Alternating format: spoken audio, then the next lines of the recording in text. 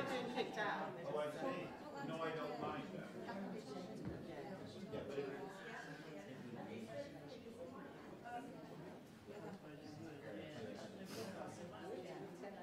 Yeah, this is fine. This is great. Are we all good to...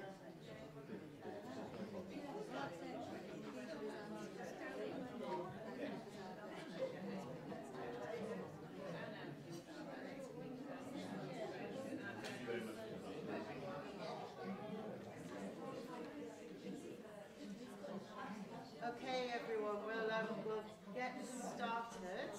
If I could get all your attention to the front. Thank you so much for coming, everyone. We really appreciate you slogging out. We're a little bit off the main drag, but very near all the good coffee shops, so I think that makes up for it.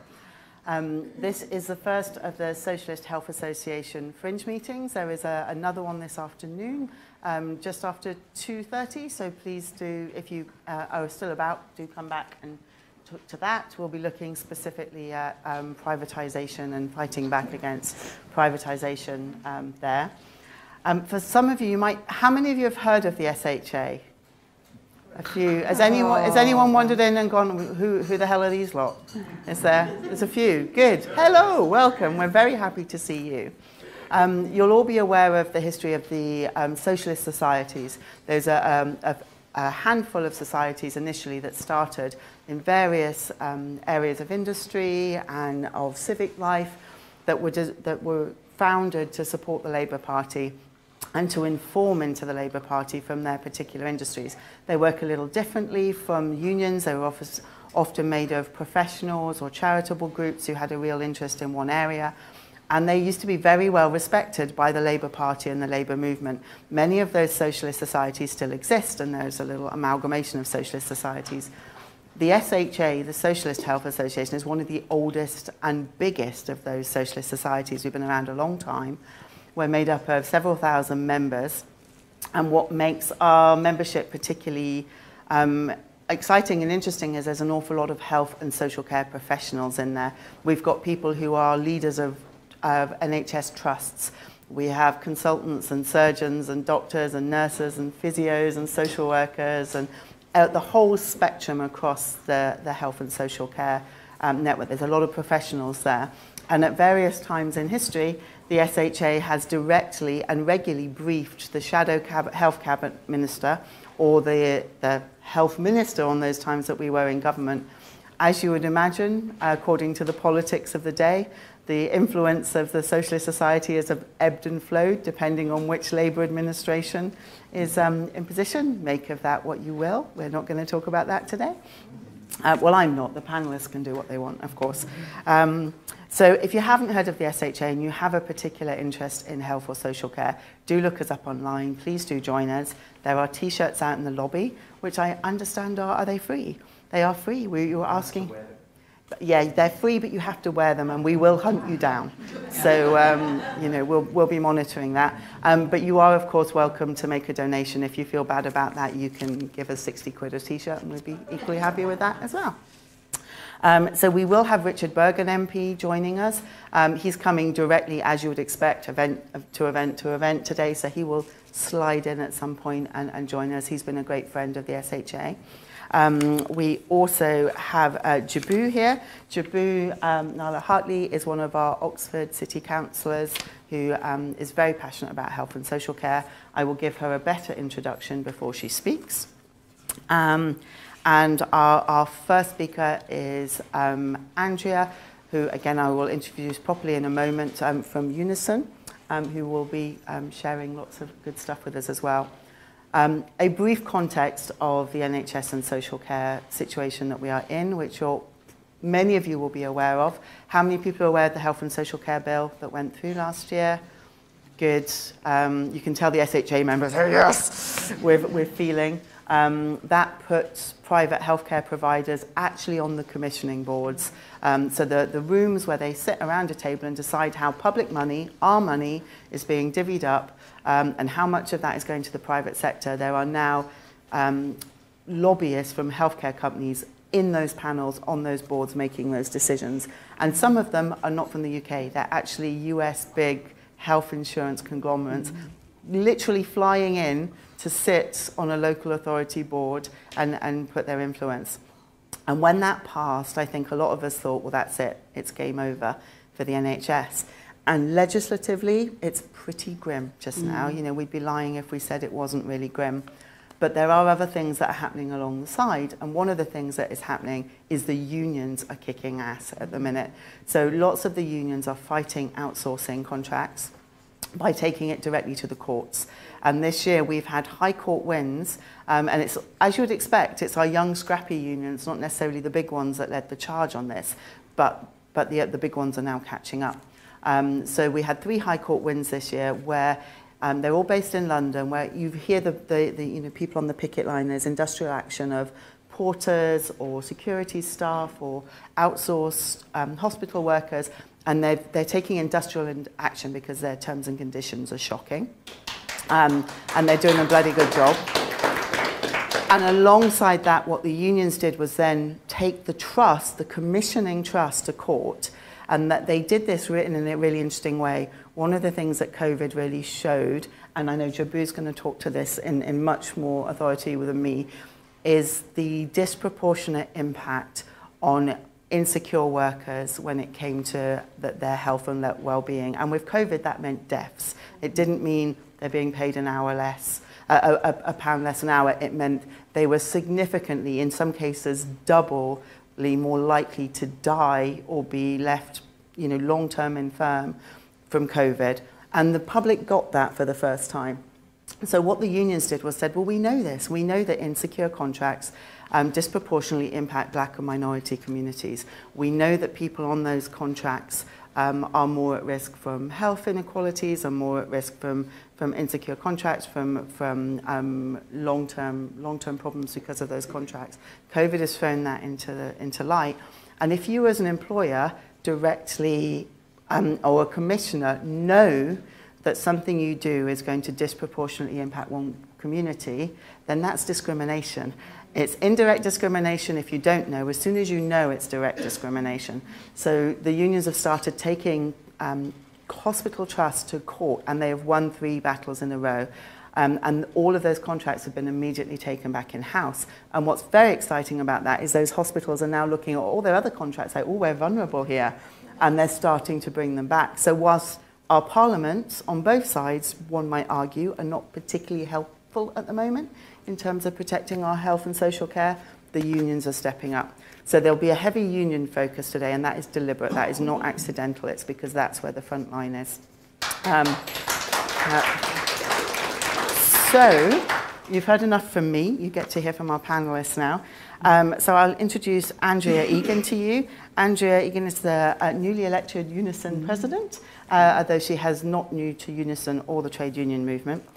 She has 30 years experience in local government, and including a lot of fighting about outsourcing contracts, so I'm sure we'll hear about that.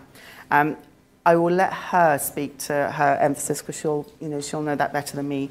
But I just wanted to read one quote that I found of yours that I thought was particularly good.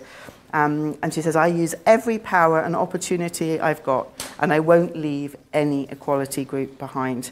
And I think that sounds like a good place to start. So over to you, Andrea. Oh, thank you very much, and thank you for the invitation today.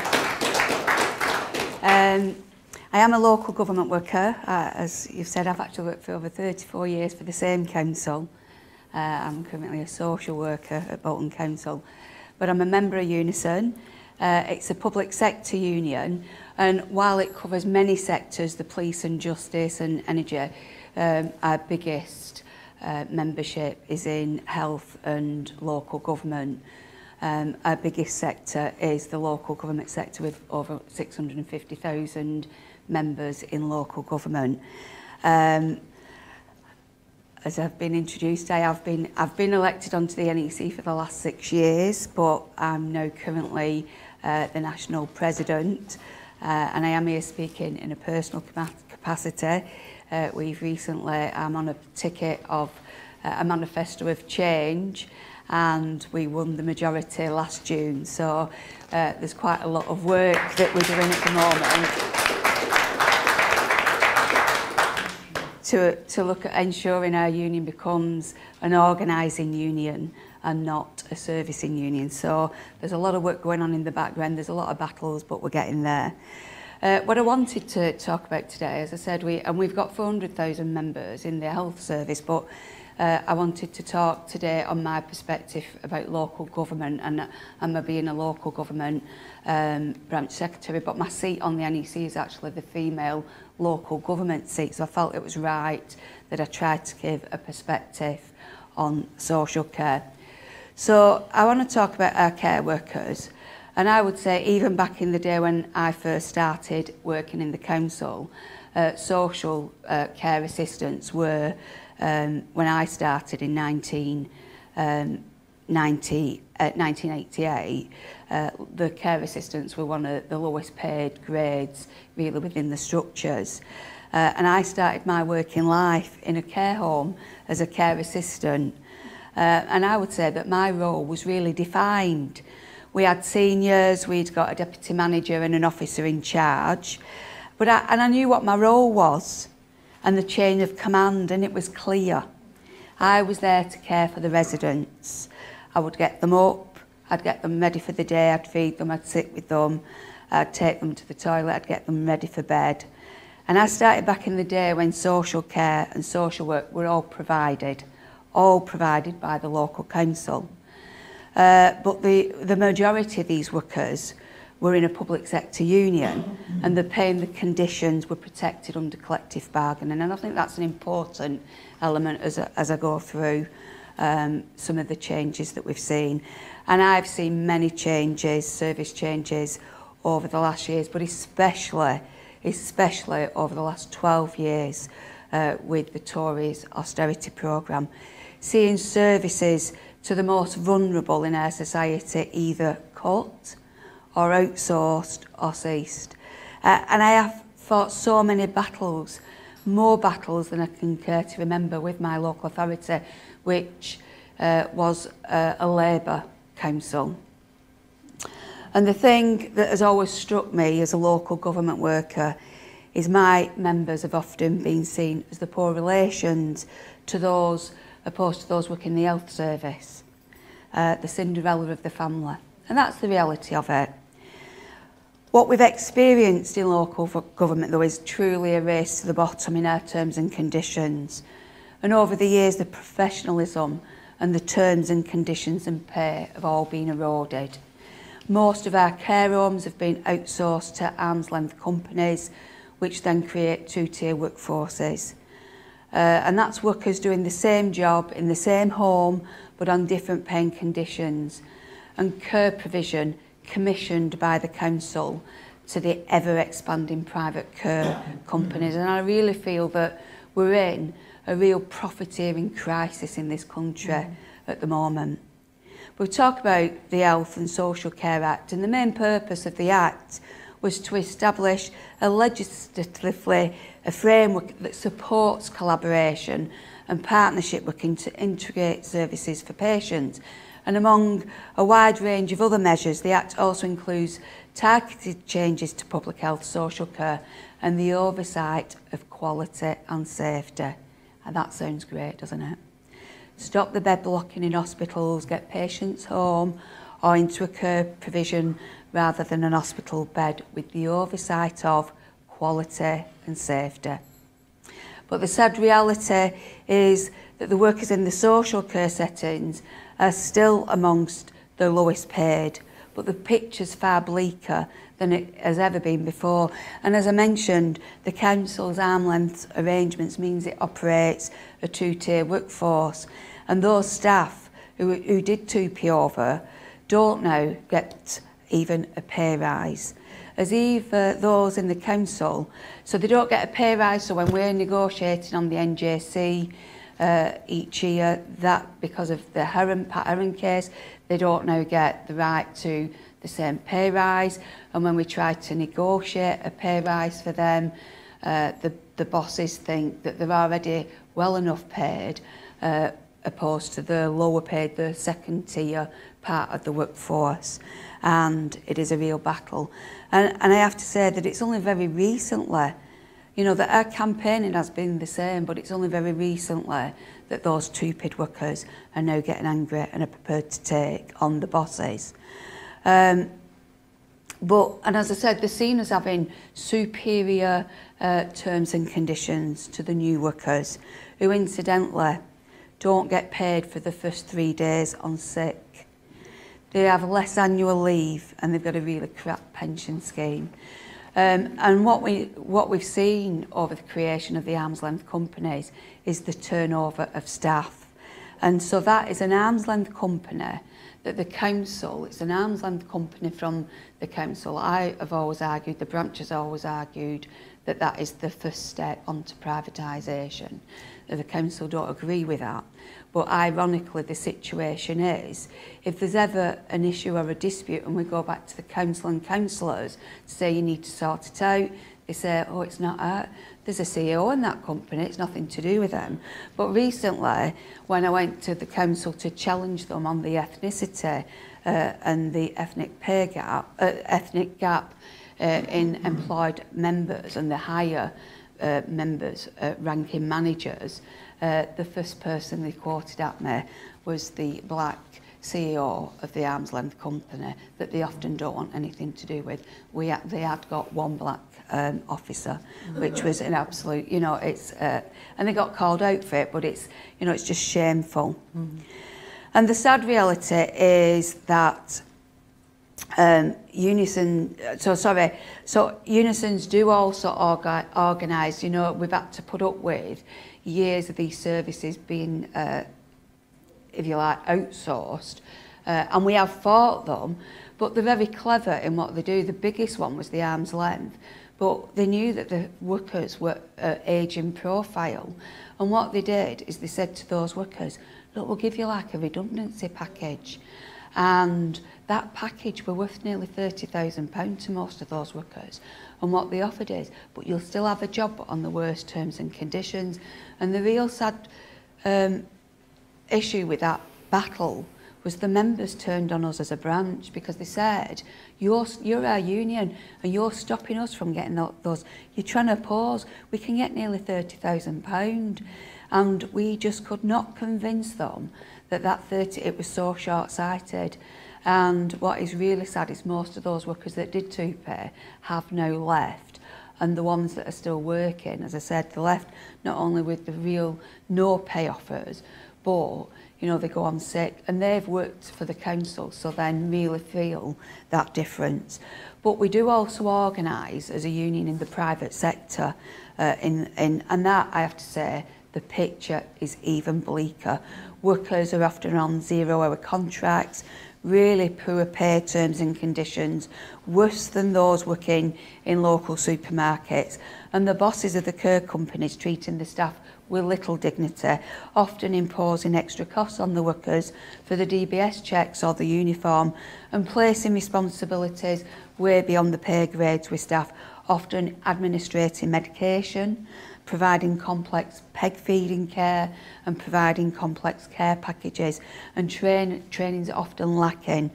Overwork is expected without pay, and being called in on the last minute to cover the fragile workforce.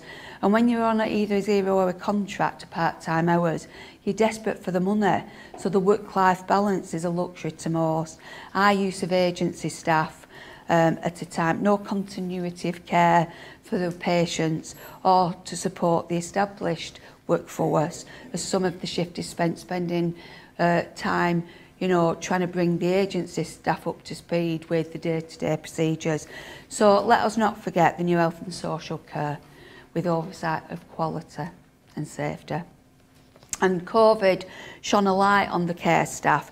But even then, we saw the attitude towards them by the public, treating them differently. During COVID, health workers got discounts at all kinds of places, but the care workers, what they got were really crap, poor PPE, and were sent patients who had COVID to spread the disease and the virus amongst the already vulnerable group of residents. So staff often found themselves stuck in a home as staff fell ill around them, unable to come into work. And it was the most shocking and darkest days in our care history. They are the forgotten or overlooked heroes.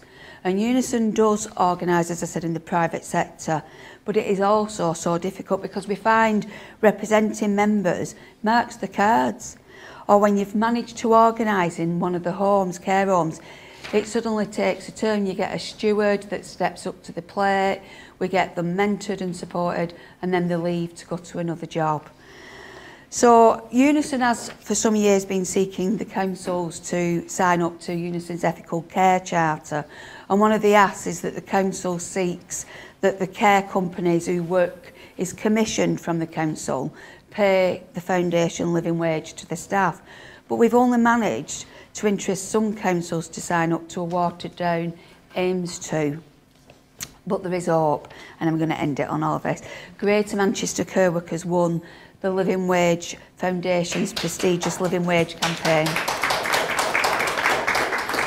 After coming together to secure the foundation living wage across 6 councils. And, you know, I were really pleased that what my council, which is now a Tory council, through our lobbying, were one of the 6 original first ones to sign up. But that certainly puts shame on the other Labour councils, doesn't it, that didn't, out of the 10 other local authorities. The UNISON-led campaign titled Greater Manchester Care Workers Demand a Pay Rise. It was targeted at Greater Manchester councils to pressure them to provide the foundation living wage to all directly employed and commissioned social care workers. And it was launched in 21, and as I said, it was successful in 6 out of the 10 councils. Last year, Manchester, Salford, Oldham, Stockport and Bolton councils coming in 2022. So they have seen a pay rise for 25,000 hard-working care workers, transferring approximately 19 million directly into their pockets over the next year. And it was really good because the campaigners received an award presented by the Mayor of Greater Manchester, Andy Burnham, for the Living Wage Foundations. And the award was a recognition for the hundreds of care workers across Greater Manchester who've come together in unison to build that public campaign supported by thousands of workers. But it was also arguing that care workers had gone above and beyond during the pandemic to care for our loved ones, but now face the cost of living crisis as wages aren't keeping up with the cost of food, housing, petrol, gas, electricity and other basic essentials. As I said, many have made the commitment to the foundation living wage, but many providers are actually now refusing to pass the money on to the frontline staff. So we've got another battle on our hands. So UNISON argues that foundation living wage needs to be made an essential contractual requirement of all commissioning, and where providers refuse, councils need to take whatever action is necessary to agree that the care workers receive that decent pay, including looking at options to bring services back in-house. I just want to tell you about Mediline, a provider of supported living services commissioned by Manchester City Council. It's told its staff it has declined the offer of additional funding from the council to pay the foundation living wage on the basis that it cannot do so on a commercially substantiable footing. Now, despite Mediline's claims it can't afford a pay rise for its staff, the company reported an operating profit of 2.1 million in 2020 to 21, and it represents an increase in profit in the previous years of over 150%. So it is an absolute outrage that some providers are prioritising their own profit above the welfare and dignity of staff and the people that they care for. And our campaign will continue. But I think just to round that up, you know, we've got our healthcare workers, OCS here in the northwest, OCS hospitals, that the porters and the cleaners that are actually taking their bosses on at the moment. They're out in their 3rd week of strike action, and it was only suspended during the official 12 days of mourning. But I think bringing them all together, you know, it just feels we have got a profiteering crisis, and all that energy that is being spent on all those individual care homes and those individual hospitals fighting for the basic rights of workers, both on paying the terms and conditions, would far be better served somewhere else. And that's really the campaign, has to be a joined up campaign across the unions to bring these services back in-house and stop this private profiteering crisis. Thank you.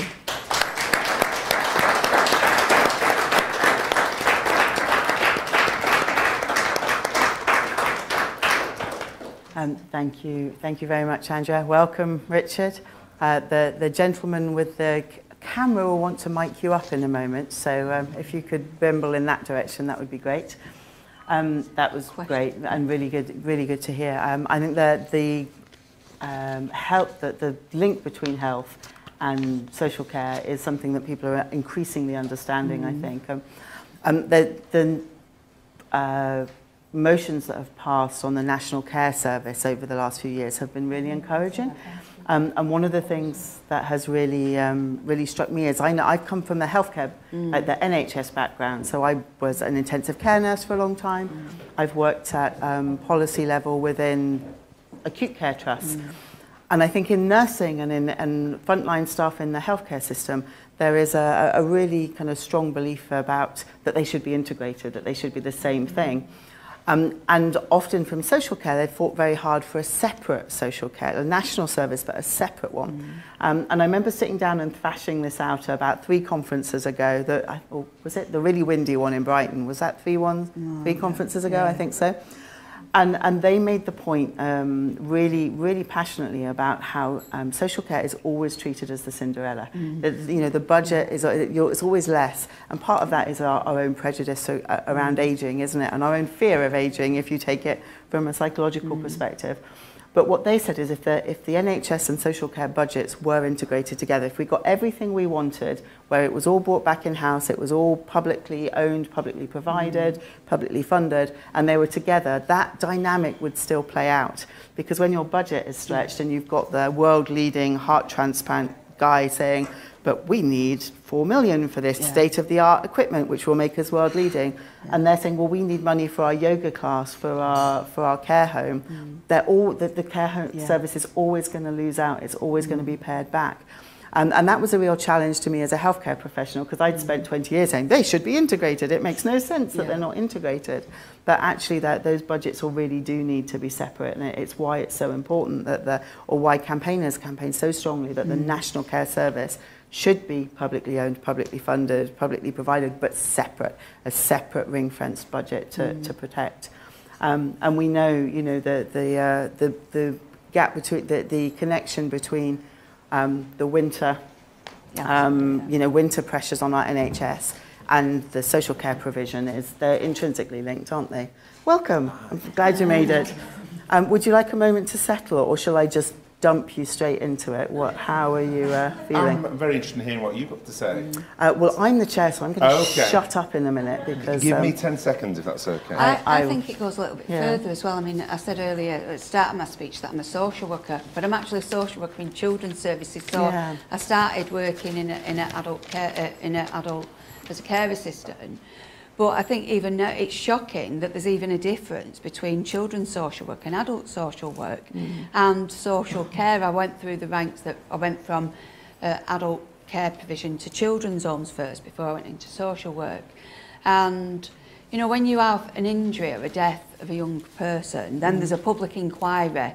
Everything is thrown at that inquiry. But if there's an injury or a death in a care home, it's expected. There's not quite that same focus, and there's not, and that's the important thing about, our attitude to older people, and whether, and we're all going to get there, aren't we? We're all going to need that care at some point in our lives, hopefully, that we'll live long enough to get that care. But I think, right now, I look down that line and think, oh my goodness, I hope to goodness I never need that care provision, because if we can't change things now, what is that provision? The stories our members tell us when they ring because they want some support or they want some advice, or we go into organising. Some of the stories that they tell us about the care, the lack of care, and that isn't because of the lack of love or compassion of those workers. That's due to being short-staffed, not having enough staff, on duty to provide that quality care across that unit. I talked about unpaid overtime. You know, our care workers are due to go off at 10 o'clock and the agency staff don't turn up. So they're left for half an hour waiting for the agency staff to turn up. So that's unpaid work for them. Until we challenge it. And if they're not in a union, they just take it on the chin. So there's so much, and there's so much to join up, that there should be equality in all the care provision that we provide. And that be, when I say equality, I mean across, whether you're from social care funding or the health service. And in Bolton, we've got 2 care homes, the only 2 care homes that we've got left, but they are the halfway house between when you've discharged from hospital. And again, you know, we have one of the homes that has got a sister, and it's an integrated care service in that home, and it's half made up with health staff and half with council staff, and one is run by your sister. And then the other care home, and they both have the same provision to get in from a discharge from hospital, is run by a care manager from the council, but it has health staff and social care staff in from the council. And it's a nightmare, because the sister wants to run her unit on her health terms and conditions, but her handbook, and the NH and the council run one, but they're all owned by the council. Just one's got a sister and one's got. So even that basic provision, we can't get that right. And that is a real worry for me as we start really trying to get this integration up and running, because we could say, oh, we've got 2 examples here that should be exemplary, that we should be able to say, well, that's something we can build on. And these have been in existence for the last 10 years. We haven't even got those right. So that is a real challenge for us. So I think rather than the energies of keep trying to fight those individual, the bigger fight should be about getting them back in house, so that they can be properly managed, properly, you know, have the quality control, and those staff can be given the proper training in the terms and conditions. Better trained staff provides better provision, and better numbers of staff gives you continuity of care for your users, and for yourself as a worker, feeling safer on shift. Yeah. And I think you used a phrase there that I think is really important about joining the dots. And I think if there's one thing for these 2 sessions I'd really like everyone to feel when they go out, is that we've joined the dots together. You know, it's really easy to see the crisis in the social care setting as just funding and just beds, and it's easy to see the crisis in the NHS as underfunding and wait lists, you know, not being able to get a GP appointment. But actually the workers' rights crisis is underpinning all of that, isn't it? The statistics came out 2 weeks ago that the NHS now has an average vacancy rate of 30% across all sectors. That's from cardiac surgeon to porter to cleaner to nurses. And I, you know, experienced that myself. I was in critical care nursing. I was a critical care nursing sister. And I trained in Aberdeen Royal Infirmary, and I worked there, and then I spent 8 years in the army as an army critical care nurse. I came back out and went back into the NHS. So I worked in the NHS, stepped back for 8 years, came back into it and went, what the hell happened here? Because all of that slow degrading of the joined up nature, the strategic nature, the discharge planning. You used to call one person in the local authority and they would go, oh yes, we have beds here, we have a cottage hospital here. Now it's like, no, we can't take them, so you call this home, and then you call that, and then you call, and there's a reason why that whole system is breaking down. We're relying completely on migrant workers now to fill all of these gaps, with a government that regularly has a xenophobic seizure and decides we don't want any of you anymore, with no thought to what that means for the people who are working here and how they're treated, and what that means to the gaps they're about to create when they when they slam the doors closed and go, no, you key workers are not, you're low skilled now. You were key workers last week when we had a crisis, you're low skilled now and we don't want you. So all these things are very interconnected together, aren't they? Yeah. So we have the parliamentary side of the debate here. I don't need to say much about Richard Burgon. You all know who he is. MP for Leeds East, I believe. Was key part of Jeremy Corbyn's team, which we all appreciated. Thank you for that. And the thing I register most about Richard is whenever there is an important solidarity rally, he is there. Whenever there is a key picket line, he is there. Whenever there's a key issue that we're all sat at home watching the news panic about, feeling that fear, what's going to happen when I'm old? What's going to happen with my pension? What's going to happen if I need an ambulance? Richard is there with a really good statement. Irrelevant of whether it gets him into trouble, you're much braver than me. I thank you for being here with us, and I'm particularly interested in your employment law background. I don't know if that will feed in at all to your speech, but I will hand over to you. Well, thanks very much, Cassie, and thanks to everyone here. Thanks to the Socialist Health Association. Thanks also to Andrea. Great to see you. Do you want to be in our photo, Andrea? Come on, get back on the platform. I think we need a round of applause for the fact that the president of UNISON is here with us, and it's really important. Yeah, I think we're fine, aren't we?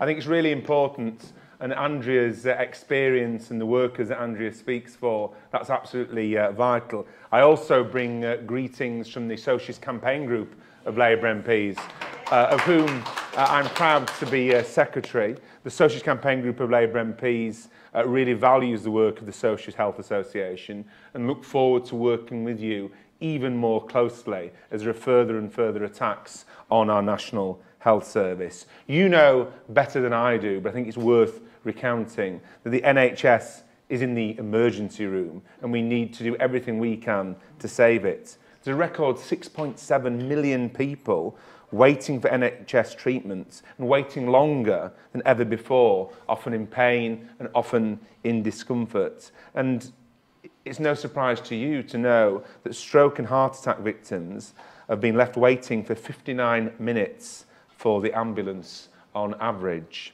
And the number of vacant posts across the NHS has reached a staggering record high of over 130,000 vacant posts. That's almost 10% of the planned workforce. And so when the NHS faces this crisis, as sure as night follows day, the Tories look for excuses, for explanations. The NHS crisis, the Tories will say, is because of COVID. But we need to be clear that it's Tories, the Tory government, not COVID, that's the cause of the crisis in our National Health Service. How appalling to use COVID and all the people who lost their lives in the pandemic so far, to use COVID as a cover. Because of course COVID has made it worse, but the NHS went into the pandemic in a crisis, already in a deep crisis. Before the pandemic, there were record waiting lists of 4.4 million, and these were rising by about 300,000 a year. And the NHS hasn't met the standard for people to be seen within 18 weeks since way back in 2016, well before the pandemic. The A&E standard hasn't been met since July 2015, years before the pandemic. The Tories are the cause of this crisis. Even Nadine Dorries admitted the Conservatives left the health service, and I quote, wanting and inadequate when COVID struck. We need to be clear, the NHS model isn't failing. The NHS is being deliberately failed by this government. And I remember speaking in a debate in Wales in a past life when I was in the Shadow Cabinet, and in Liz Truss's past life when she wasn't Prime Minister. And she talked in this debate about how the economy should work and what vision we all have for society. She talked about not believing in any interference with the market. And she even referenced healthcare when she was talking about this free market fundamentalism. That's the kind of government that we're dealing with. So this crisis is a result of the policies of the last decade, driven by austerity, driven by cuts, driven by privatisation, by outsourcing, and the disastrous 2012 reforms that marketised our National Health Service. We need to be proud of our NHS and its founding principles, and proud of all the work that our NHS workers do. I often say, and it's true, that the NHS is the greatest example in our country's history of socialist principles put into practice. It shows you a different way of running society, a way of running society for people, not for profit. So as well as defending our National Health Service, I think we need to say that other institutions in society, other areas of the economy should be run along the founding principles of our National Health Service that put people and planet before profit.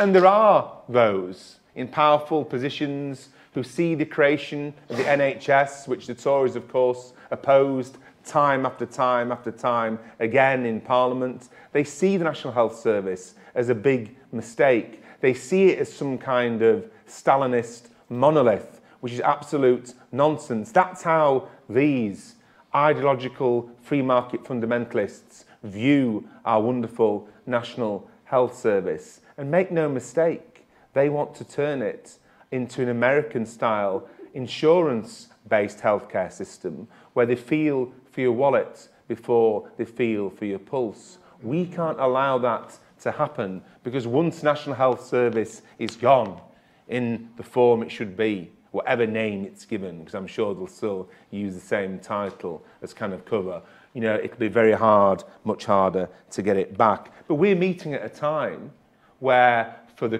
all the crisis in the NHS, for all the fact we're told that NHS workers have to accept real-term pay cuts after having it so hard for so long, those at the very top are doing very well indeed. The wealth of British billionaires is increasing by £200 million per day. In a crisis, there are winners and losers, and so too with the NHS in crisis. Energy firms are making £2,000 per second in profit. That's the kind of obscene wealth hoovering up operation that's going up in our society. We've seen a steep rise in self-pay healthcare. According to the Financial Times, personally funded treatment increased by 39% across the UK in the past 2 years as waiting lists spiral. I go on this GP NHS app on my phone, and before I can get to the bit about my own GP and what they offer, it shows me a big long list of all the things that the NHS and the GP doesn't offer that I can pay for if I click on. And not to be a conspiracy theorist, because we know how these things work, that's about getting people used to the concepts of seeing that things are charged for, getting people used to the idea, softening them up for paying for this or for that, viewing things as optional extras, trying to whittle down the core service of our National Health Service. So the chief executive of the private healthcare group Spire told the Financial Times that we are seeing, and I quote, a fundamental shift in the use of self-pay, and described the demand for care as strong and unprecedented. And this deliberate underfunding of our National Health Service is part of a strategy to accelerate greater privatisation of our NHS. The Tories never let a crisis go to waste. They always use a crisis to try and reshape our public services, reshape our economic model in the interests of the 1%. And with this Reagan-style economics and Reagan-style politics that Liz Truss is pursuing, I think we all know, their vision for the their vision for the National Health Service is a vision from the United States of America. I mean, look what happened with COVID test and trace. The government handed billions of pounds over to line the pockets of Serco and the private companies. That's what the Tories want to do to our whole NHS. There's been a corporate takeover bill, entrenching an even greater role for private companies in our NHS. That was the real aim of the Health and Care Bill. It should really be called, as I say, the NHS Corporate Takeover Bill. I introduced an amendment to make the NHS the default provider. Sadly, that amendment didn't pass and wasn't agreed to by the government. That's why we need to build the biggest possible mass campaign with our trade unions, with the Socialist Health Association and with the public more widely. You know that the bill opened the door for private corporations to not only profit from people's ill health, but to get to sit on boards and increasingly get to decide who gets what treatment and when. They do this through the 42 local health boards, the so-called integrated care boards, which make critical decisions about NHS budgets and services. And at the time, I called it a charter for corruption. Contracts will be awarded to private healthcare providers with even less transparency than before. So how will this work?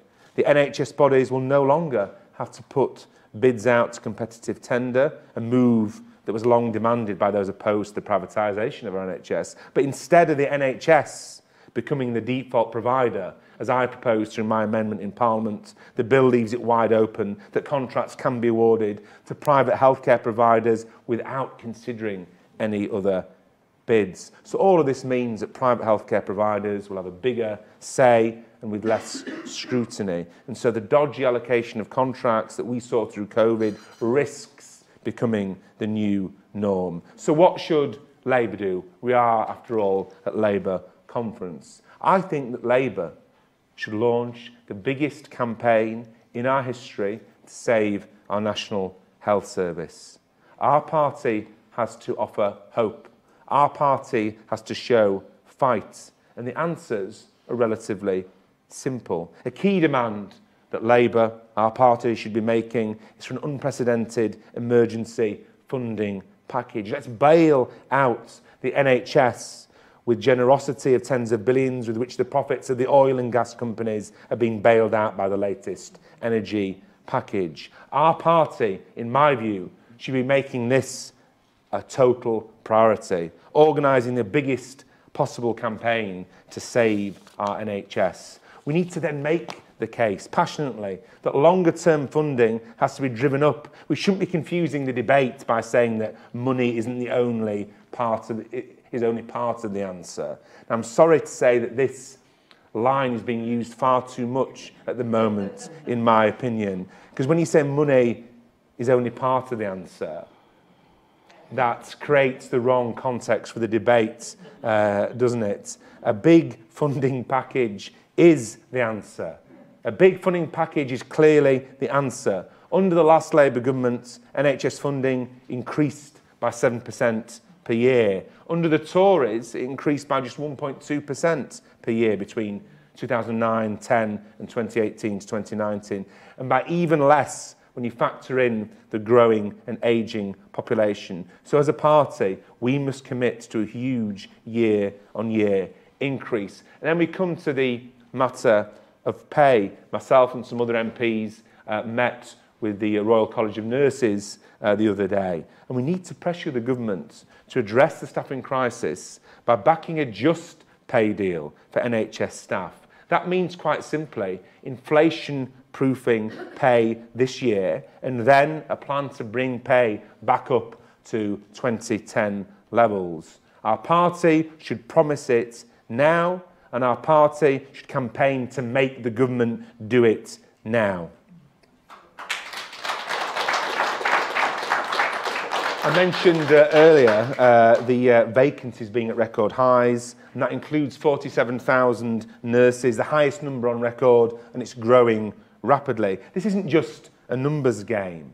We're losing tens of thousands of years of nursing experience at the very moment we can't afford to lose a single professional, and patients will pay a very heavy price. As I say, this experience takes years and years to build up, and it can't be replaced just like that. We need to bring the NHS back as a full public service. We need to be shouting from the rooftops that we will restore the National Health Service as a full public service. We need to be saying we will kick the private vultures out. We have to be calling out that Tory plan. We have to be making clear that the Tory plan is to underfund our NHS and then to try and help sell it off slice by slice. And why do I say we should put these private vultures on notice that we'll boot them out?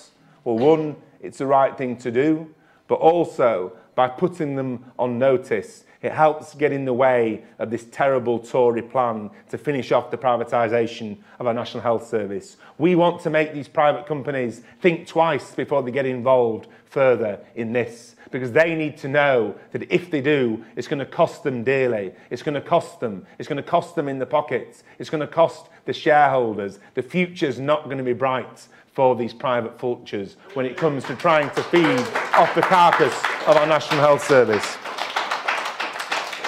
As I say, last year I put down the amendment to make the NHS the default provider. This should be our manifesto promise. So when you see images of the NHS in crisis, we should remember that over £100 billion of public money has gone to non-NHS providers of healthcare in the last decade alone. That's public money that should have been invested in our National Health Service. And we need to be clear. We need to be clear that a Labour government should introduce a national care service. A national care service built upon the founding principles of our National Health Service and funded through the closing of the lower tax is on wealth at the very top. So just to conclude, I am worried. I'm worried about some of the things that I hear being said. You know, I've come to this conference to be constructive, not to criticise, but to propose policies for the party, to show the vast majority of people that our party are on their side. So what I'm about to say, I'm going to say in a comradely way. But the Shadow Health Secretary does need, in my opinion, to stop giving interviews where he flies this kite that the private sector is part of the solution to the NHS crisis. That really does need to stop, because it's dangerous. As a party, we shouldn't be promoting conversations about a greater role for the private sector being the solution to the NHS. The private sector is not offering a helping hand. The private sector is trying to get its hands around the throats of our National Health Service. So promoting the idea that it has some kind of role in saving the NHS can only help our enemies who want to see the privatisation of our NHS. We should be talking about more of our services being run in line with the founding principles of our National Health Service. And I know, for some, getting the private sector involved feels superficially attractive, but it's wrong in principle and it's wrong in practice, and we need to be clear about that.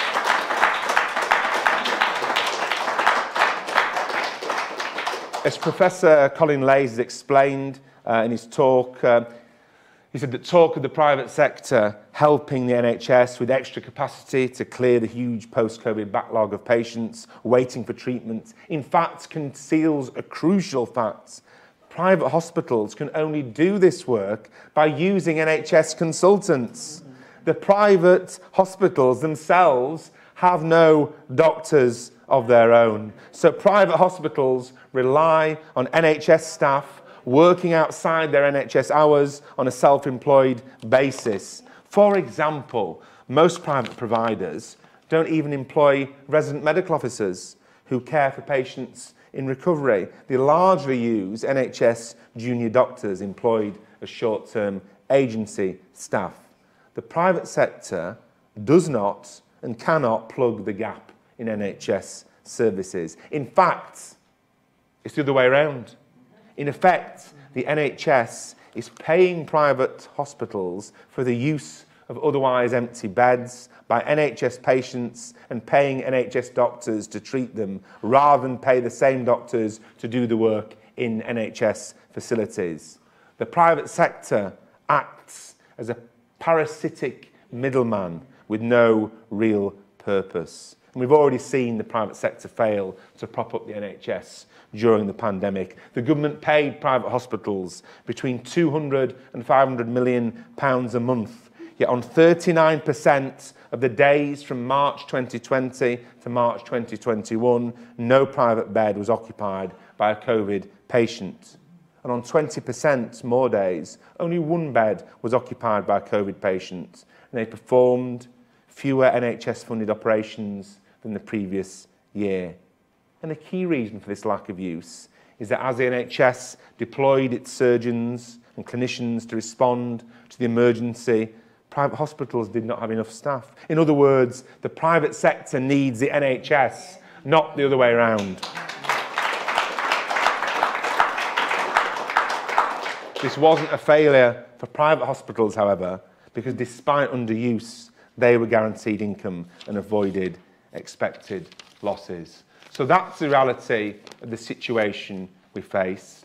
It's often been said that the NHS is in crisis, and it often has been in crisis through its proud history, because the Tories' record on the NHS, whenever they're in government, and they've been in government far too long and far too often, since the foundation of our party, is a truly terrible record. But never has the crisis been more urgent. And I do worry that as people face the biggest cost of living emergency that they've faced in living memory, that the Tories will try and think that they can try and push through the final privatisation of our NHS, where everyone's worrying about paying their bills, everyone's worrying about their jobs, everyone's worrying about making ends meet. We can't allow that to happen. We won't allow that to happen. The Socialist Health Association, the trade unions, and Labour MPs, such as those in the Socialist Campaign Group of Labour MPs, need to work together more closely than ever before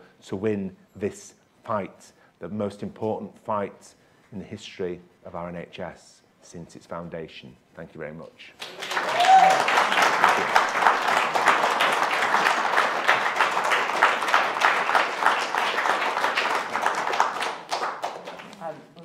We will take a few questions in a second.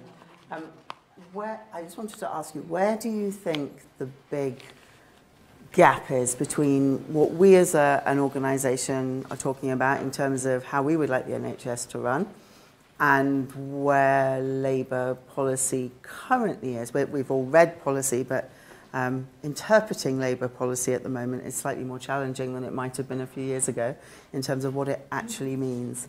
Do you have a sense beyond what you've said of where our key battlegrounds are? I think a key battleground is the background I mentioned, to try and take out this point from the narrative that somehow the private sector is going to help the NHS in this crisis and is part of the solution, because that's a kind of opening up the door even further, isn't it? And I think one of the reasons that people say this kind of thing is obviously when we've been in opposition for 12 years, people look back to the last time we were in government. And the last time we were in government, the Labour government brought lots of extra funding to our health service, but it also involved the private sector. And because of the kind of ideological discussions amongst people who are kind of adherents of Tony Giddens' third way and public-private partnerships and PFI and the rest of it, I think some people are too tempted 20 years later to echo that kind of language. But as you understand that particularly now in 2022, that helps those who are seeking to privatise our NHS and finish privatising our NHS. And so whatever the people who say this in our party intend, inevitably, by saying it, it ends up as a kind of wedge through which others will rush through to finish this travesty of fully privatising our National Health Service. Thank you. How much time do you have to hang around with us so we can... I've got to leave at 15:15, I'm reliably told. At 15:15. Okay, so if we just take a couple of questions then before we go on to our last speaker. You've got your hand up first, so if I go here and then here. Thank you. I want to make a point. We've had 40 years, in the context in which we're talking about undoing privatisation, we've had maybe 30 years of governments that have all been on that side of the fence. And the narratives, and we're talking about US influence and so on, and companies being on boards. Companies have had influence at policy level, and the things that trickle down, let's use that expression, to people who are involved in policy, such as yourself, Chair, over all these time. they have framed that debate. So I want to put something from Diana quickly when she was Shadow Health Secretary, because the only time really since Frank Dobson we've had somebody who was a Shadow Health Secretary who was on the left. She said there's undoubtedly a case of bringing health and social care stakeholders together to improve planning and coordination. But the concern is, in reality, the plans from NHS England will be used to force through cuts and close hospitals, will make it harder for patients to access face-to-face consultations, and that's when your app comes in. And we're talking about policy here, not underfunding, creating lack of access to GPs. Deliberate policy, creating lack of access to GPs, which enables the kind of office that you find on your phone app. And above all, will open the door to more privatisations. And Diane Abbott quoted an NHS England director saying that these plans will bring an enormous opportunity for the private sector. Now, these plans are the thing that NHS England has been doing, which it calls bringing health and social care together, which has been dominant. And how many people are aware that this is what was called accountable caring organisations a few years ago, because that's the US model. Is there a question? There is a question. I'm just conscious of Can we time. oppose that, please? Labour conference, if it votes tomorrow for the Social Health Association motion, it will be the 5th year in a row that Labour conference demands that we oppose integrated care systems in themselves and not whether or not there's somebody on the boards, because they are incentives to cut away our care. Bringing the budgets together, they give financial rewards to those, that's what it is. And there's lots of evidence for it. It's not talked about a lot. And in ways that benefit the private sector, such as offering things which are no longer in the NHS. So please, please, please, can we talk about that on the left and not just, because more funding will go to that and it won't go to bringing back our services. Thank you. Shall I take all of them first? Yeah, that's, and if we could try and keep it, there will be space for like contributions and things towards the end, but we don't often have someone we can quiz and get. You know, my favourite, this is no criticism of the comrade there, it's a point you made, but my favourite quotes at fringe meetings from the floor, and I've probably been guilty of it myself before I was an MP, is more of a comment than a question, please. Yeah. That always means you in for a good time. We do want your comments. We get to quiz him, so if there's specifics, that would be really helpful. You were next, I believe. Hi, thank you, Richard, for your contribution. And I just want to introduce myself by saying I was a private sector social worker, now retired. And I'm now, and have been for 6 years, a governor of a mental health trust in North London, Camden. And I'm anxious that NHS England controls what left doctors and administrators want to do. So although we put our position to them as users and professionals, we are constantly told, well, yes, we'd like to do that, but NHS England tells us what to do, and we'll lose our jobs if we oppose them. And so what can the social, the socialist campaign group of MPs do to control NHS England? Should we do one more? The lady in the pink next to get your hand up. And thanks, panel, so far, and lovely to hear you again, Richard. I think my thing is about, we've just went through privatisation, and I don't think anybody in Liverpool will forget about privatisation, because we've got a PFI, we've got a hospital down there that's lying vacant, it's been lying vacant now for 5 years, I think, maybe. But my question is, how do we get the public on board? I mean, the NHS is the jewel in our crown, but we seem to have the public are listening about this issue. They can't get a doctor, you can't see anyone, NHS is in crisis, so it's not for you. And we really need, for us to be successful in the Social Health Association, we need to have a public persona that explains quite simply just what you were talking about, the amount of money, is that's why you're not getting it. And I think that's my greatest fear, because I think we will lose the NHS, but we need a public, we need public to be on our side, so they know exactly what's happening to them, because they think they've got no control over that. Just like the people who are working in the NHS, but the general public think, and it is ours after all. Thank you. I'm not going to take all of it there, just let Richard answer, and then we'll see how we're doing time-wise. There is an irony, isn't there, to the fact Labour seems to be giving up this battle just at the point the public is finally getting what we've been telling them for 20 years. There is an irony to that. We'll just do quickly answer those questions. The first one in relation to integrated systems, you said, and the Socialist Health Association motion. We'll call them old-fashioned, I think, if motions are passed by party conference, whether it be 1 year, 2 years running or 5 years running, they should be taken up by the leadership, which is why I want to see the party leader today in his speech at 2 o'clock talk about his support for the motions passed at conference this year for a £15 an hour minimum wage, for public ownership and for inflation-proofed pay rises. So let's see what happens with that motion tomorrow. If it's passed again, it should be honoured. I think it's important in any debate you explain as experts fully what that means, because I'll be honest about it. I didn't quite get all the detail of what you're talking about. Not your fault at all, but to a generalist audience, I think it's really important that you explain these things. People look to you as experts who work in the health sector and members of the Social Health Association for a lead and for a guide. I think so. The debates are really important, so you can raise awareness.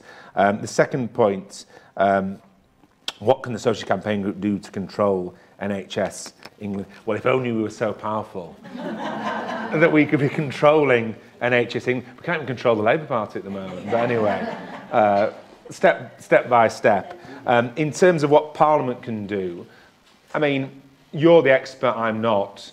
But obviously I believe in public ownership, and I believe in public ownership of sectors of our society and our economy more widely than the NHS on the basis of the founding principles of the NHS. But I think the type of public ownership is important, and the fact it has to be democratic and participatory, whether that be through elected representatives, through workers who work in the sector, and also the public as well. So I think it's important, isn't it, that bureaucracies, I mean, correct me if you think I'm wrong, that unelected bureaucrats, some of whom might not have experience of actually being healthcare workers themselves, making decisions which affect the lives of healthcare workers and of patients and communities. I think as much participation, as much transparency, as much democracy in that as we can have, the better. Then we moved on to a key question from just further back there about how can we get the public on board? Well, the opinion polls suggest that the public are on board, but we need to, I think, and the Social Health Association and the trade unions and Labour MPs need to further and deepen the public's understanding of exactly what the threat to our National Health Service is. So we need to work really hard to capture the public imagination with easy to digest campaigns, facts and slogans so that people understand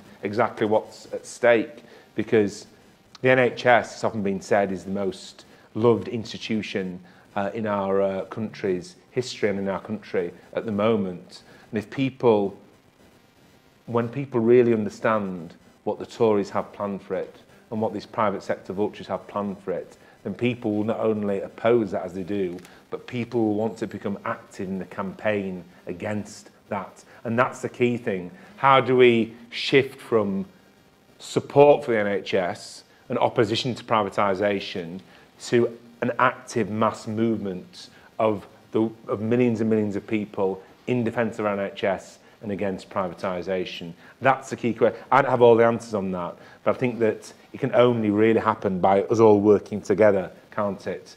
The trade unions, the Social Health Association, and MPs and councillors who are up for speaking out about this.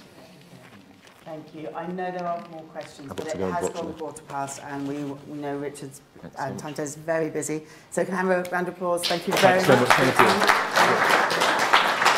Thank you. Thanks for that, really appreciate it. So we will be moving on to our final speaker. So this is where you get to hear some of the work being done by people who are key members within the SHA and key workers working with them. We'll touch on our motion tomorrow as well, so stick around for that, so that you can look out for that on the conference floor and listen to the debate. For those of you that might have the opportunity to get up there and speak to it, you'll hear a bit on that. So Thank you for waiting. We've left the best till last because those of you who know Jabou will know she is a bit of a force of nature, both within the SHA, within Oxford City Council, and within the trade union movement. Jabou Nala-Hartley, she grew up in South Africa. Her mother was the first black woman General Secretary of the MAWU, which was South Africa's second largest union, so basically the equivalent of UNISON in South Africa. So having grown up around that, as you can imagine, trade union movement, the labour movement and workers' rights is very much at her core. She is the chair of the Oxford Living Wage campaign, and many of you who are in that area will know her from that work. She's a councillor on Oxford City Council and has served as vice chair of the Health and Overview Scrutiny. Overview Scrutiny Committee, that's the one. So these are the scrutiny committees that are meant to look at all of these, you know, how we decide how provision is decided. So if you don't work in the healthcare sector or social care sector, essentially these committees look at who's providing what where, they make sure it's all supposedly good value for money, what's working, what's not, and the local authorities are meant to oversee that. Some of them are excellent and work really well, some of them are lip service to a whole heap of private providers, and they're basically tick boxing some appalling use of our public money. But if you can get on those committees, they're scrappy and hard work, which I hope Jabou speaks to a little bit.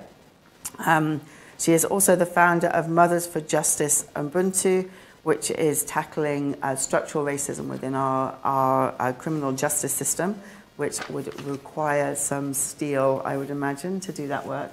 So I'm delighted she's with us, and I will hand over to you.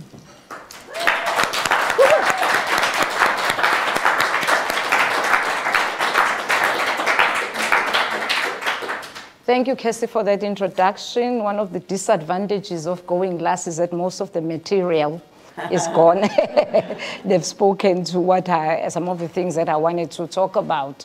But one of the most important things is that my fuel for campaigning around the NHS was brought about by understanding the foundations of the NHS in terms of its radical project and the ethos of the NHS in terms of the egalitarian system that was supposed to be NHS for all at the point of entry.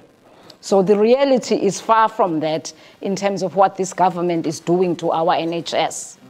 So prior to the NHS Foundation, the public health policy was atrocious in terms of understanding the needs of the working classes who couldn't afford healthcare. So I am proud to be part of the labor movement which founded that historical institution of NHS. So we must defend the NHS.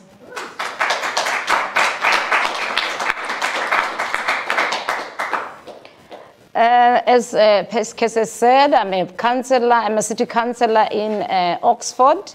My ward is Barton. It's about 1 mile from the JR Hospital where Liz Truss was born. Yes. The reality is far from the world of Liz Truss. The reality in Barton is that we have a crisis. We have a crisis as we have in most of the public services that were chopped down during austerity. Barton is facing, like any other cities that are struggling, we're facing one of the worst catastrophe that is going to take place because of the cost of living crisis. People are heavily reliant on food banks. There's a high mental health deficit. There's a high level of poverty, which was featured in Sir Philip Alston, the UN envoy, who came to Barton. We also are struggling with crime in terms of the youth in Barton. We've had, I think in the last 2 years, we've had a couple of Section 60s declared in Barton, and we've had murders and stabbings. So that is the kind of area that Barton is having to deal with. But flipping that, it is one of the most interesting areas in terms of its politics. One of the things that I remember campaigning as a councillor was a briefing from some of our Labour comrades, who said, if you knock on the doors and they tell you that they are Labour, leave them alone, move on, don't engage them in politics. So with my background, having been raised... Oh, okay. Having been raised by a trade union is one of the most, I would say, one of the most fierce women who challenged the apartheid system in South Africa.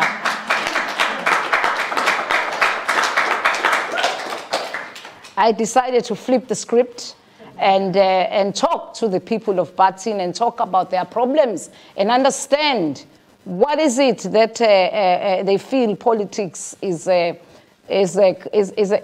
not reachable, is not something that they feel they want to engage in. Yeah, they'll start with the usual, yeah, you're all the same, yeah, whatever. And then I will say something like that, okay, I understand, but let's talk about council tax. Let's talk about housing. Let's talk about poverty. Let's talk about health. Let's talk about crime. By the time I was finished, they'd be saying, we're voting for you. The issues that were really prevalent in Barton, beside the crime issues, it's housing, it's poverty. So the people are starting from there was a lot of talk about leveling up. The people there are really struggling. And Barton being 1 mile from the JR, most of the workers that you're finding in Barton are working for the NHS. And to hear an NHS worker tell you that I have to subsidize my income with a food bank, I have to, I have to come back to a home that is cold after a long shift at work. It's harrowing. It's absolutely, I mean, I'm just thinking of a couple of stories now, because a lot of them, because I live there, are my friends.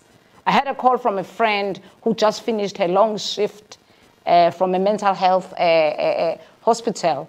And she said, Jabou, I've worked so hard that I even forgot to tax my car.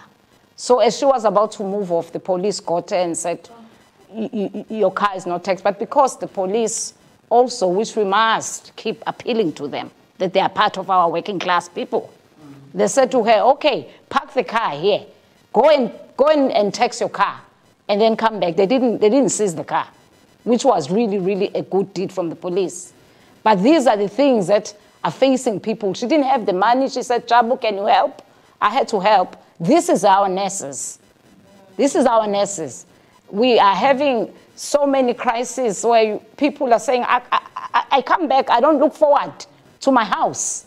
Right now, I'm involved in a housing project where we're trying to get the council to expedite the retrofit project so that the people in these council houses can actually get some warmth this winter.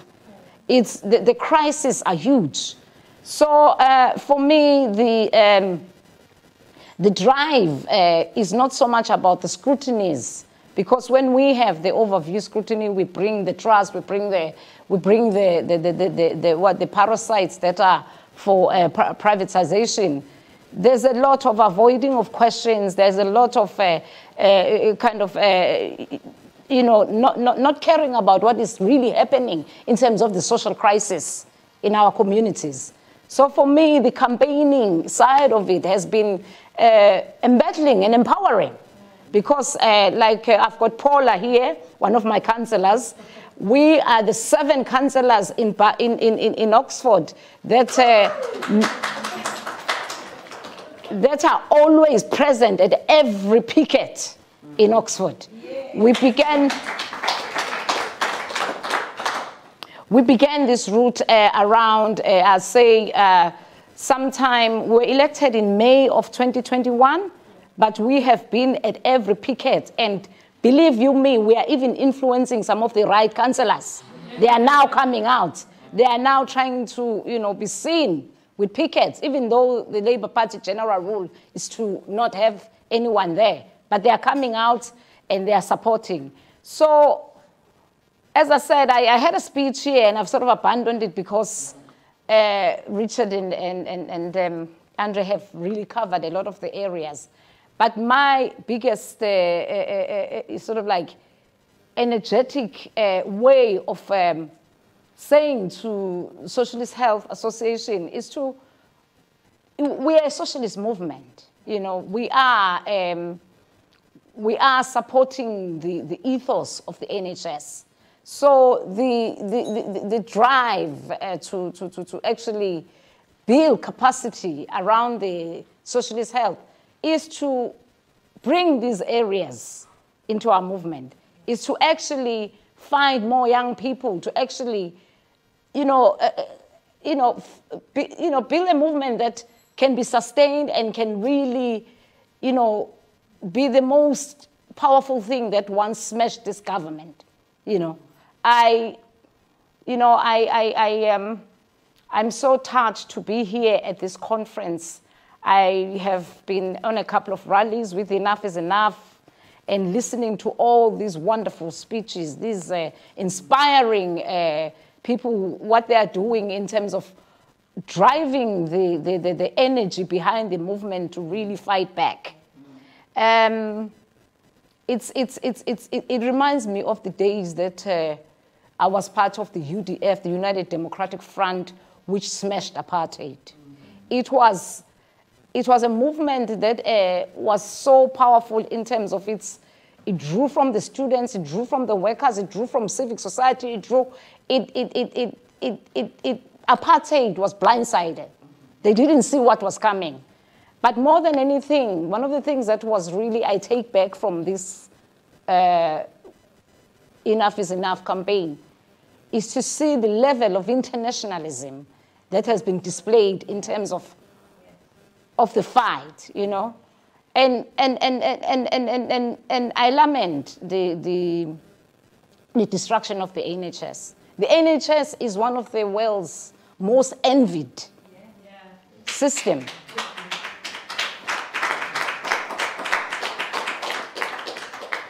It is powerful, and to actually use an American model to try and smash something that is so valuable.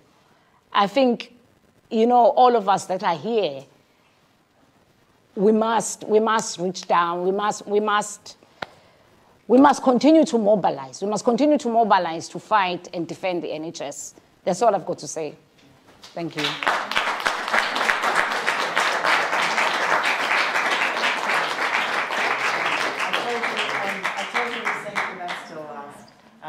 Jabou and I joked earlier that we were the sandwich filling, because we knew Richard and Andrea were here, and we'd fill in the gaps that weren't covered. So I think there's a really important thing there about the energy, the energy that is out there, the campaigning energy that is out there. And Richard touched earlier on that the NHS is radical. It was a radical organisation, and we tend to think of it as this old, loved, trusted, bedded in institution that must be protected and conserved like a big old oak tree. And it's not. It is a radical, fundamental organisation and a fundamental representation of what socialism can achieve. And we need to be a bit better at promoting that. And one of the things I would say about context this year is I came last year and I was very, very flat by the end of conference last year. I walked into the conference hall twice, listened to the chair insulting the members for about 30 seconds and walked out again, and was just about buoyed up by the fringe, but I felt very disillusioned about our direction of travel. I feel the opposite this year, and I feel the opposite despite whatever is happening in the big important hall over there, because if any of you have been to any of the World Transformed events, if any of you have been to those fringe meetings, the energy there, partly the demographic, it's like, look at all these young people that are going to do stuff for, but also they don't care about that, they care about the issues. It's like, we're going to fight for what we believe in. You lot can get on board or not, that's fine, we're going. And we need to channel that energy as well. And as we've seen, there are battles being won, just not, they might not be being run in that hall, or they might be being run in that hall and discarded, or they might be being run and taken on. Who knows? We will see. We will watch with interest over the next few months. We have a motion in the hall. Tomorrow, I believe it's being debated. Harry, would you like to speak to... is Coral here? Yeah, there she is. Do you want to speak? Do you want to speak it? Oh no. Would you like to speak to it? You should speak to it, and Harry can back you up with any excess. I guess the point that Nico asked about was that there's been several years where this motion's been passed. Oh. Next to our lovely SHA sign. And there's been several years where this motion for there you are, Nico, for renationalisation's been passed. And I know the Labour Party hasn't been in power, but they haven't honoured that, as far as I can tell. They haven't done anything to actually promote those ideas. And now, unfortunately, as Richard said, we've had a shadow health secretary who's just coming out with cliches that the private sector will help us do this without any... The private sector is already deeply embedded in the NHS, siphoning off billions of pounds worth of stuff in the central, very organisation of the NHS, who gets treatment, what treatment you can have, and then they keep repeating this thing, free at the point of use, which is, that's what the Tories say, and that's what the Tories do, free at the point of use, and then he's also said publicly owned. This is going to be my speech tomorrow. He's also said publicly owned, and of course the NHS brand is publicly owned. It's just that the brand is publicly owned, that's all it is. And behind it, of course, there's all this privatisation. So all that I can see that he has offered in anything that I've read is actually just what the Tories say, publicly owned, free at the point of use. And so so a really big thing that we have to stress tomorrow, which the person who moved the social care motion also said it really clearly about public provision. So I'm almost going to copy what she said at the end, and so that's the thing that's missing, is public provision. He never says a word about public provision, because otherwise that, and then, you know, it allows, if you ask for public provision, you can't have an ICS, and you can't have a structure there. So that's what I'll be saying tomorrow. Any ideas are welcome.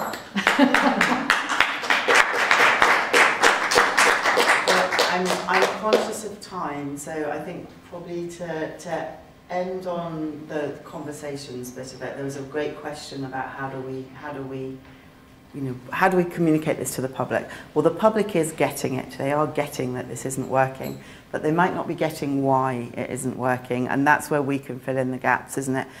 We've had a lot of success in my local town of just saying to people, who owns your GP surgery? Every time they whinge about, I can't get a GP, who owns your GP surgery? They're all, it's NHS. No, but who owns it? Is it still an NHS? Is it owned by a small group of local GPs, or is there a company behind it? Go and find out. And we have the list, so we can, if you don't know, I can probably tell you.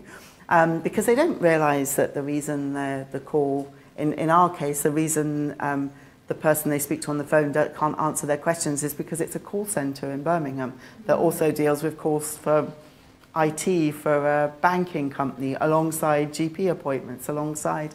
They don't understand all of that. And those conversations, the public opinion is turning, and they are starting to understand at a point when our political system seems to be giving up a battle they could just about win. Yes. I just wanted to say something rather than ask a question, but you know, it seems to me that 40 years ago, when the miners' strike, the 1984 miners' strike, you know, Thatcher said they're the enemy within, and you know, all the police force came out on, and you know, people were beaten around the head with truncheons who were, you know, demonstrating.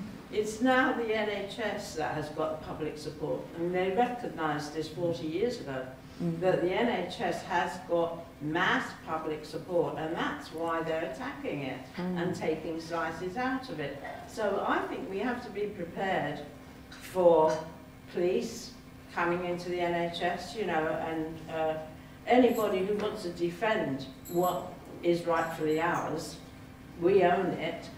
is going to be under attack, and we need to be prepared for that. That's all I can say. I have been very distressed. I am a member of the Labour Party, but I'm actually at the World Transformed rather than at the Labour Party conference.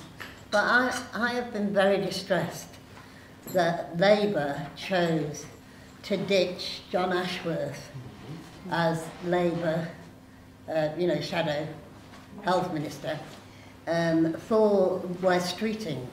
Because John Ashworth, it appeared to me, as I've been going on these demonstrations and things for a very long time, had slowly got, he didn't start off understanding, but he had got to understand how pernicious privatisation was.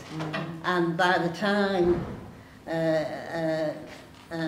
we no longer had a good leader in Jeremy, and we lost our health secretary, our shadow health secretary, and we got Wes Streeting. Now I want to know how I, as an ordinary member of the Labour Party, how can I influence this bloke who's been put upon us, a shadow health secretary who appears to know not very much. What is the best strategy for trying to get him to go on a journey, but much quicker than John Ashworth went on his journey? But John Ashworth did go on a journey, and he did change over those years that he was shadow health minister. But we need Wes Streeting, if he's going to carry on being, if he's going to be the health secretary, if Labour gets into power, we need to change him. We need to get through to him. Well, I mean, do we put him in a room and not let him allow him to leave until he, he's learned some seminal? Yeah, I mean, my instinctual response to you there is that how we always influence these things with collective voice, and that's what the SHA is all about, isn't it? It's we're coming together with a collective voice to say, this is what we want to happen, this is what we believe is the way forward, and we have professional backing behind us in our membership, in that we have members from across the health and social care spectrum. Jabou, would you? Now, what I would like to say to that is that the neoliberalist agenda is very clear. They plan these things. They are, they are very calculating, and the only defense that we have is to unite as workers and fight. That's the only way we can convince them to actually come to our side. But more than anything, what I want to say is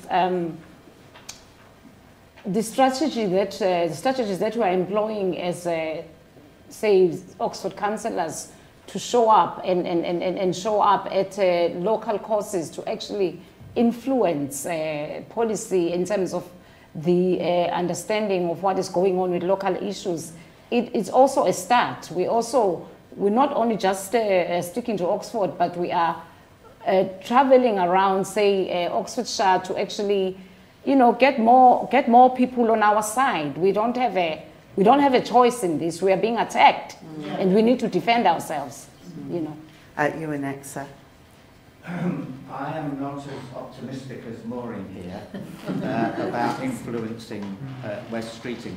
So my question is towards the Socialist Health Association as an organisation, which is that, listening to Richard Burgon, the Labour Party at the moment is not going to be a force for change that we need, and that the unions, who are very active, the rail workers, the dockers here, the prospect of the health service workers, that is going to be the place which is going to put pressure on whoever it is. And we need to be out there on the streets.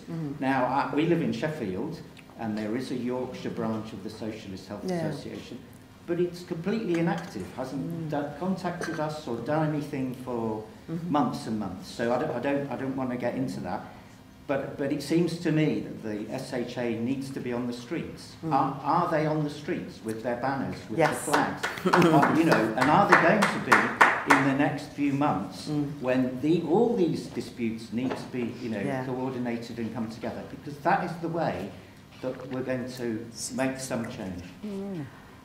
Yes. Can I quickly respond to that? You can, go for it. I partly live in Yorkshire, Yeah. and my partner is a member in Yorkshire and said exactly the same thing the other day, got nothing from the Yorkshire SHA. Yeah. We have a problem in Greater Manchester with a similar inactive branch. Can I say, if you want to come to Skipton on Saturday, I was inspired by the Enough is Enough rally on Sunday. While I've been here, I've rung my partner. I'm meeting Brian McDade today, who's a candidate in Skipton, Labour candidate in Skipton. We're going to organise it, it'll only be small, but we're going to organise a protest on Saturday in Skipton as part of the Enough is Enough. I'm going to speak about the NHS. Brian McDade's going to speak, I think, about the budget. We're going to try and get an RMT speaker because they're going to be on strike in Skipton. It's going to be small, but it's something we can do. So if you want to come over to Skipton, not too far away in Yorkshire. You've got one in Sheffield, yeah. So that, you know, we have to organise these things ourselves. And we have to do it whether it's Socialist Health Association or Keep Our NHS Public, or as members of the Labour Party and or as members of trade unions. That's what we can do, and we need to get onto these. The branches of the SHA that are not active, we need to organise and win them back. On a practical note, if we, thank you. If we need to stop filming, that's fine. We won't carry on for a few more minutes, but we might stop the broadcast at that point just because we're in transition. Yes, what I would say is if you'd read the minutes from the minutes that come out from the Central Council meeting, you'd have seen one of the things we put a call out for is that anyone whose branch isn't being active at the minute, where you're not getting a response from branch secretaries or chairs, to contact me directly, and I'm correlating that so we can look at, you know, we have branches that are doing amazing jobs and are out on the streets and regularly, and as an SHA we've signed up to the SOS NHS campaign, so that's where a lot of the big push events are happening, but we do register it's a bit geographically disparate at the moment as to how that's operating. So please do read the minutes that come out from the Central Council meeting. These do not mean that members of the Socialist Health Association are inactive. Absolutely not, and I know they often are. Jack and I and lots of people in Sheffield are defending the NHS, but we're not doing it under the banner of the Socialist Health Association. We're doing it under Keep Our NHS Public or Sheffield Save Our NHS or whatever.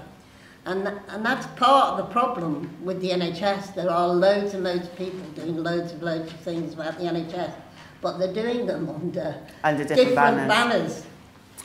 But that is what the SOS NHS campaign is all about, is about starting to do that. So I hear your frustration, and we have covered that in quite a lot of detail in Central Council meet. So please do read those minutes, because it does tell you all the things we're trying to do to deal with the logistics. We had a difficult few years, and we're up and running again now, but it takes a while to get momentum to get out everywhere.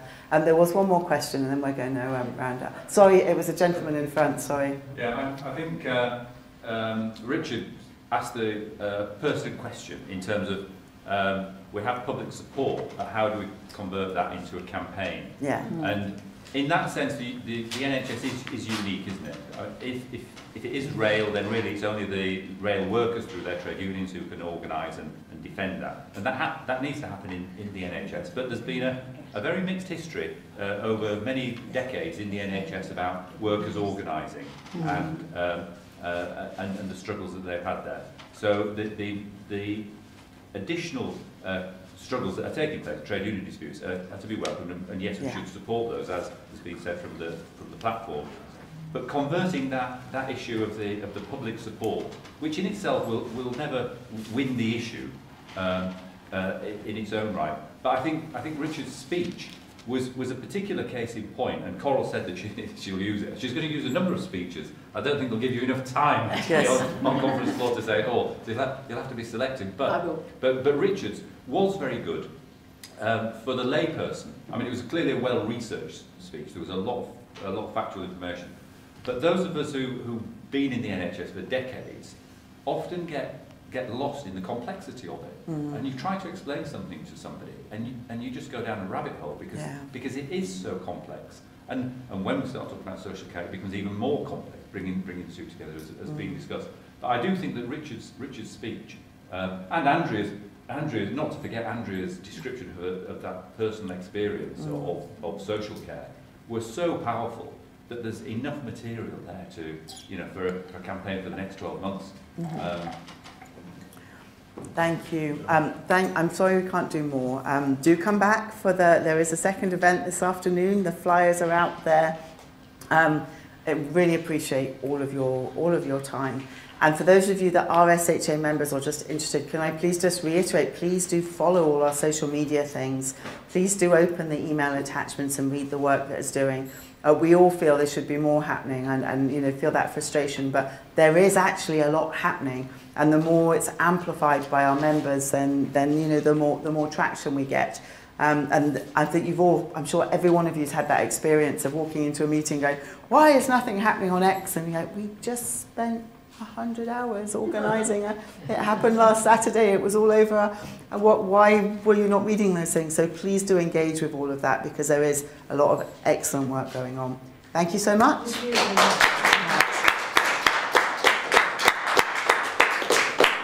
Do join the SHA if you're not a member of the SHA. There's a little code on the back of